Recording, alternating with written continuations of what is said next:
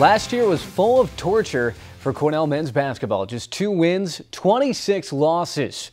Boy, what a turnaround it has been. The Big Red has racked up 8 wins and has 9 losses so far this season. Cornell, they lost a tight one to Columbia to start Ivy League conference play, and they take on the same team Saturday down in New York. 13 more games are left on the Ivy schedule for Cornell, and of course the winner of the conference gets that automatic bid to the big dance, the NCAA tournament. With a tough schedule to start the year, Cornell's ready for more W's after getting through so much.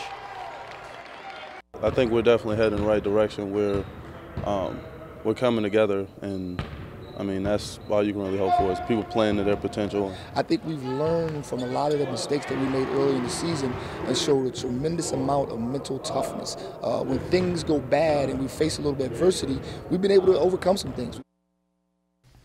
Sticking with Ithaca, the IC Bombers announced Fill the Hill Fridays. Now, these are special events centered around the Ithaca men's and women's basketball teams in order to pack the stands at Ben Light Gymnasium. The dates tomorrow night, January 30th and February 13th. Special halftime contest, whiteout nights, and so much more on the line here. For more info, visit bombers.ithaca.edu.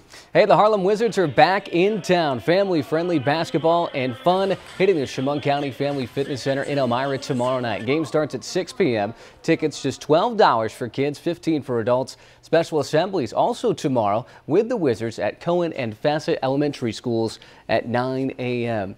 To the NFL, Tom Brady addressed Deflategate earlier today. Brady said he knew nothing of the footballs being deflated versus the Colts in the AFC title game. Head coach Bill Belichick also said he has no explanation for 11 of 12 footballs under-deflated for the game.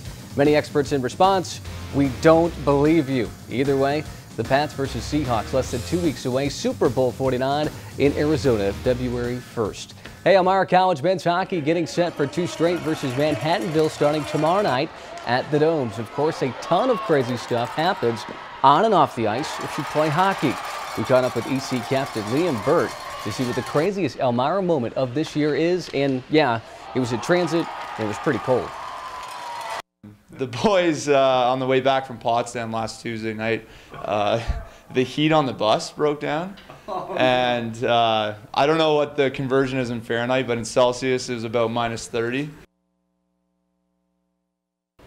Pretty cold trip there. And you got for something EC. here. Oh yeah, look at this. This is actually a Wizards basketball they gave us last year down there in Elmira. And I got to say, a little deflated, little deflate gate right here. a little squishy. You know, so swish. All right, thanks a lot, Andy.